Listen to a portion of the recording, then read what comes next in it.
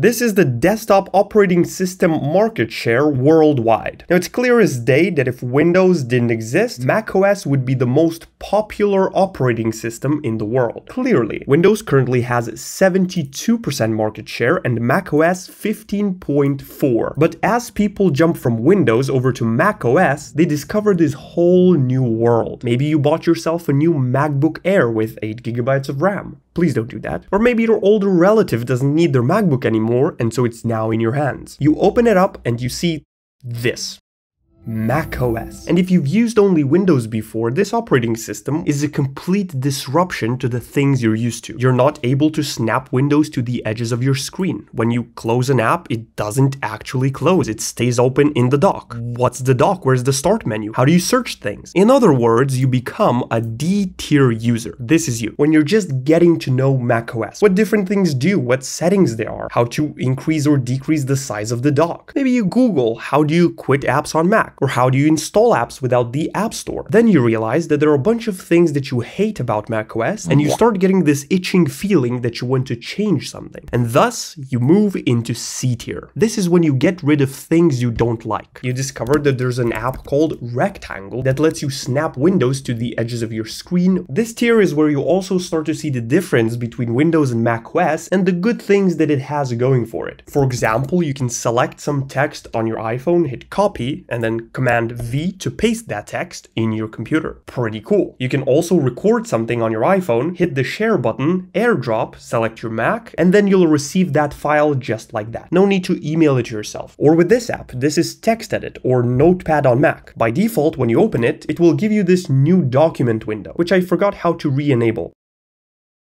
But you don't like this. So you find a forum online that has the solution, paste this inside of your terminal, and now whenever you open TextEdit, it opens just like on Windows, immediately. Then you explore some settings. Maybe you want to decrease the width to a nicer number. This is also where the natural selection begins. In order to jump this gap, it's not so easy as jumping from C to D tier. You need to put in some effort, and so naturally a lot of people don't make the jump and stay stuck in C tier, which is fine for them. But you're a little different. You have the energy to make the quantum leap. I have to make sure this joke makes sense. A quantum leap is when an orbiting electron in an atom makes jumps between energy levels. So it did make sense. Or if you don't like being in B tier, you can jump back to a lower energy state and release a photon. Stop. This is the tier where things get serious. You realize that a bunch of things that you do on Mac are pretty slow. You're pretty slow. Up until this point, you've been using your trackpad because there's so many cool gestures for it and it's convenient, or you even got yourself a mouse suited for Mac as a pledge to show your growing dedication to this operating system. I'm using the Keychron M3. I like it, but I won't go into the details.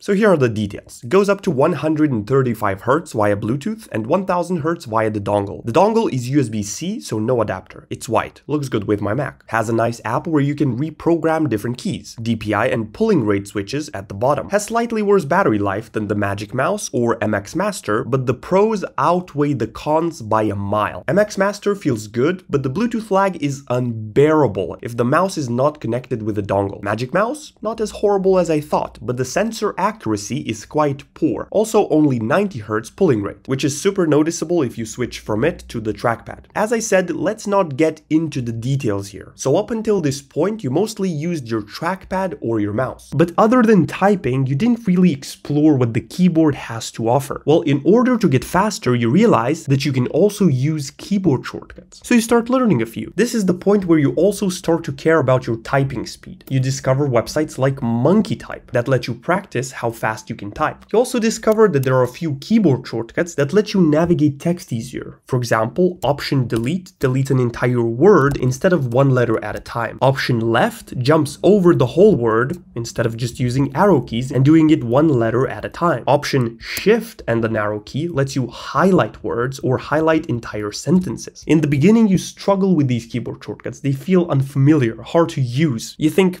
why would I do that if I can just select it with my mouse? But over time, as you use them more and more, you get more and more familiar with them. They get entrenched into your muscle memory, and now you can't stop using them. This is with everything: minimizing apps, maximizing them. You start being obsessed with keyboard shortcuts. You notice that you can do things much faster by using them. And this is where you enter the next stage. You quantum leap to A tier. You divorce your mouse. Even in your browser, you don't open new tabs like this like a pleb. You use Command T to open a new tab, Command W to close it. Instead of picking up your mouse and navigating to the link, you start using Command L. You stop switching between different windows like this. You use Command and the squiggly line. Everything in macOS becomes about productivity. You download hundreds of apps that shave 0.5 seconds off your workflow and take you 5 hours to learn the app. This is the tier where most Mac users go back to the B tier. They become complacent, forget some keyboard shortcuts. But as the circle of life continues, they come crawling back to A tier, and that's when they're ready to make the highest jump. From A tier to S tier. This tier is not about more, it's about less. Cutting back to the basics. Uninstalling a bunch of apps you installed before, thinking you need them. This is about focusing on just doing the work you're here to do. No distractions. To you, macOS becomes a tool, a helper, not your main focus. You have bigger things to worry about. With that said, you're an expert. You can help your grandma. You know everything: how to use the terminal, how to password protect folders. You challenge the status quo. You don't put up with things you don't like anymore. You change them. You have